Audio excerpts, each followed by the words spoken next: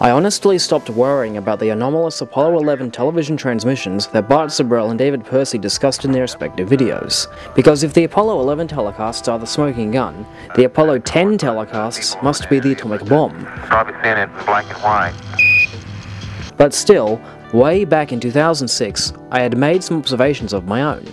The lads from moonmovie.com were so impressed with my findings that they asked me for a DVD of MoonFaker Exhibit B.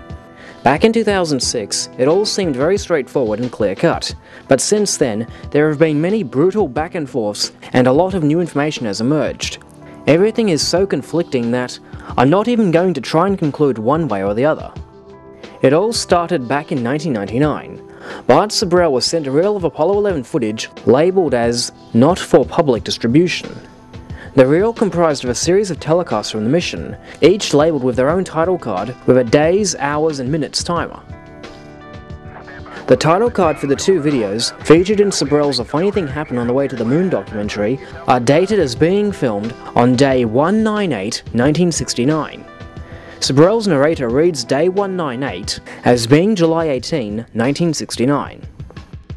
It cannot be misconstrued that this staging was done for some other reason prior to the mission, for the reel itself is slated and dated July 18th, 19th and 20th, 1969, the very days of the mission, when they were said to be approaching and achieving lunar orbit.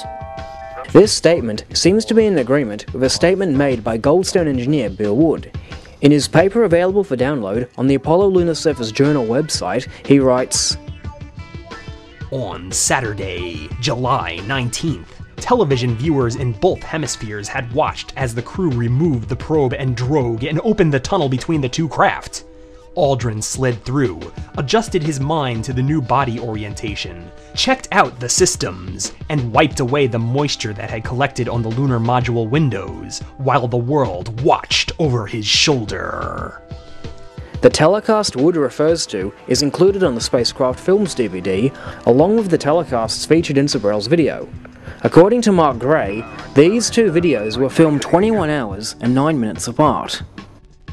So logically, if the probe and drogue removal video was filmed on July 19, as Wood claimed, this means the other two must have been filmed July 18. So you can imagine my surprise when I found a still shot of the first telecast printed in the July 18, 1969 issue of the West Australian. The NASA title card indicates that this video was filmed at 1:15 AM Greenwich Mean Time. Because the newspapers are printed the day before the release, this means the telecast had to have been filmed on July 17, not July 18.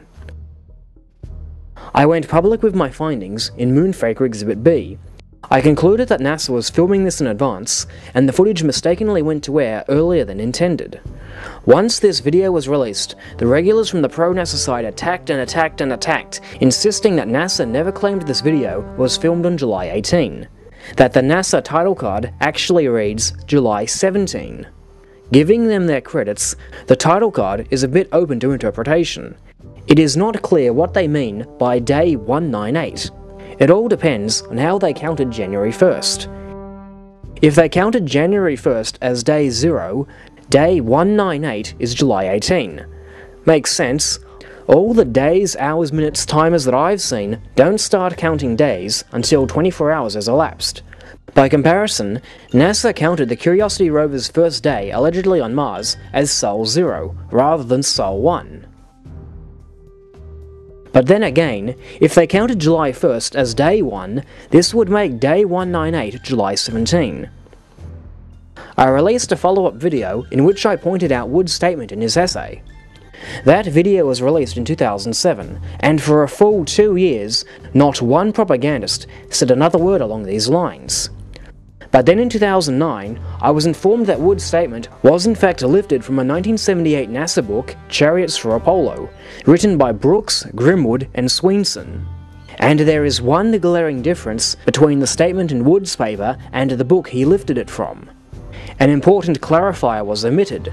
The full statement actually reads, on Saturday, July 19th, almost 62 hours after launch, Apollo 11 sailed into the lunar sphere of influence. Earlier, television viewers in both hemispheres had watched as the crew removed the probe and drogue and opened the tunnel between the two craft. Aldrin slid through, adjusted his mind to the new body orientation, checked out the systems, and wiped away the moisture that had collected on the lunar module windows, while the world watched over his shoulder. Clearly, the original authors are not saying that the probe and drogue removal was filmed in July 19, they are saying that the Apollo 11 entered lunar orbit on July 19, and prior to that, the probe and drogue removal was televised. The text that Wood removed completely alters this paragraph's intended meaning. Now, the copy I purchased is a paperback from 2009. After years of hunting around, I finally tracked down an original copy from 1978, just to make sure that this additional text wasn't added at some later date. Sure enough, there it was too. I was honestly shocked when I learned this. Wood gave no indication in his paper that the text had been lifted from elsewhere, and frankly, I would never have even dreamed of such quote mining from someone in Wood's position. I mean, I would have thought that the head guy at one of NASA's radio observatories would have relied on his own first-hand experience to recount the events of that day, not lift passages from third-party sources and pass it off as his own words. To try and make sense of it all, I did what I should have done in the first place: correlate the official NASA transcript with the audio track from the video. But even after doing so, the discrepancy still showed up. Here is the title card for the first Apollo 11 television transmission. Now, for argument's sake, we'll assume that by day 198 they mean July 17. This slate indicates that the filming began at 1:15 AM Greenwich Mean Time. Moments after the video starts, we can hear the voice of Capcom Charlie Duke. Listen closely.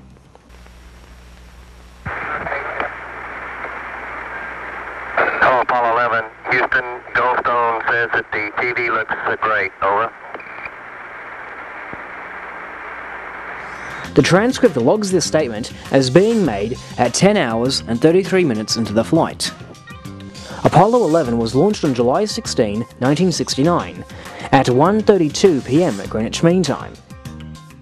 If we add 10 hours and 33 minutes, we get July 17, 12:05 AM at Greenwich Mean Time, not 1:15 AM as stated on the title card.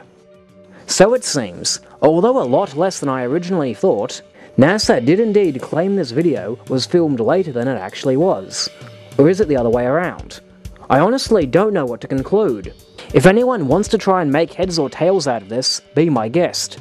The one thing that is certainly clear is that regardless of what they mean by day 198, in one circumstance, NASA has claimed this video was filmed at 1:15 AM, and in another circumstance, claimed it was filmed 1 hour and 10 minutes earlier.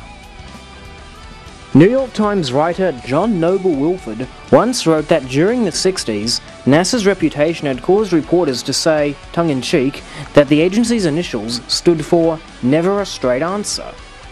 I'm starting to see why.